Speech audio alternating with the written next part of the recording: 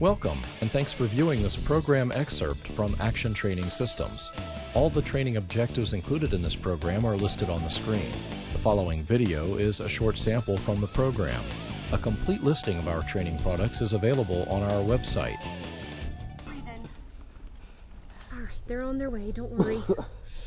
To manage a submersion emergency, first perform a complete scene size-up. Assess the ABCs and perform a rapid trauma assessment. It is not unusual for a drowning patient to suffer from other injuries. Assess carefully.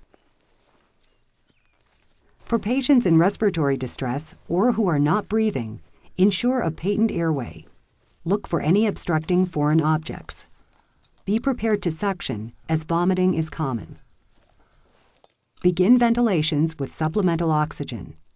Make sure your ventilations are slow and full. Water in the airway may cause some resistance to ventilation, so you may need to use additional force.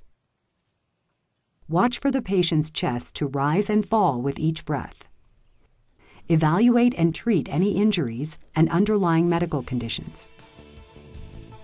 Thank you for viewing this program. For more information about the full line of over 200 course offerings and other training materials available from Action Training Systems, please visit our website at www.action-training.com or contact us at 1-800-755-1440 extension 3.